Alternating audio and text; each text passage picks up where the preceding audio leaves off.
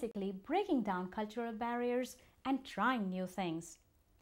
Lately, people are aware of the need to reduce the consumption of sugar and saturated fat. Today, I'm going to share with you a recipe which really has a lot of butter and fat in it, but I decided to adapt it to the needs and adapt it to my personal taste. I decided to add some spices to it. This recipe, I got it from my friend, English friend, Julie, and she would invite me for these high tea and she would serve these delicious scones. I decided to make this recipe with some spices which augment the flavor and the taste of sugar but reduce the need for sugar. The spices which I've used today are saffron. Saffron, if you soak it in milk, it releases more flavor. You should never add saffron just by itself. You let it soak in milk, it brings out more flavor. Since saffron is the most expensive spice, it's best to get the most out of this expensive spice, right? And I've added cardamom pods. You peel off the cardamom pods and you crush the seeds. When you crush the seeds, it releases more flavor. And the other ingredients which are used are whole wheat pastry flour. Now this pastry flour is available in some stores and usually I get it in the bulk form. That way it is quite inexpensive. You get it in the health stores. This is whole wheat pastry flour, baking soda, baking powder, sugar, buttermilk. I have not used eggs in this recipe as it would typically call for, oil, and nuts and cranberries, just to give it more flavor to it and more texture. So what you need to do is add this flour and sugar.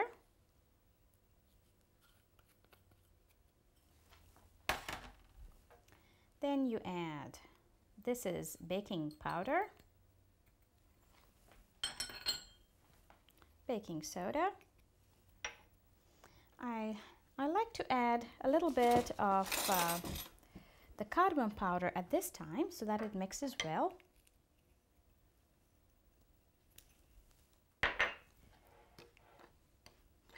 And the nuts. And the recipe calls for a little pinch of salt, maybe 2 pinches. Mix it well. You want the baking powder and baking soda to mix well with the rest of the flour.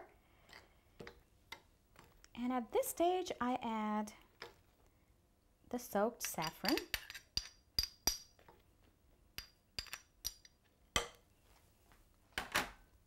And then what I need for this is buttermilk. Now buttermilk blends with the baking powder and soda, and then you don't need the eggs for it. So I take about 3/4 cup of buttermilk. To that I add some oil. I don't have to tell you, but if you make this recipe with butter, it really tastes good. Okay. And then you go ahead and add it, and you have to be a little careful. You have to see how much you need and then add it. You don't add it flat out. You don't want this dough to get very watery, so to say. And basically what you need to do is you need to oil your hands a little bit, because that way the dough doesn't stick to your hands. Okay, got it?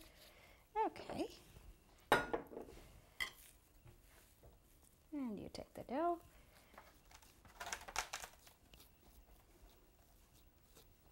and sort of flatten it out.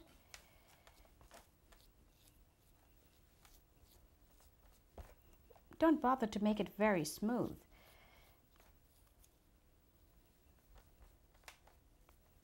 Okay. And then you need to make wedges.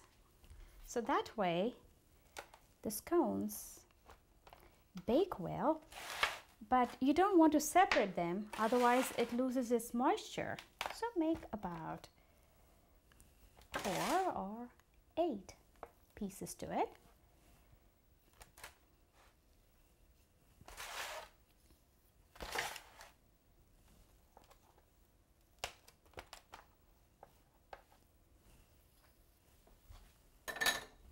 And then you bake it in the oven for about 400 degrees, at about 400 degrees for 15 minutes or till it's golden brown. And before you put it in the oven, you sprinkle it with sugar.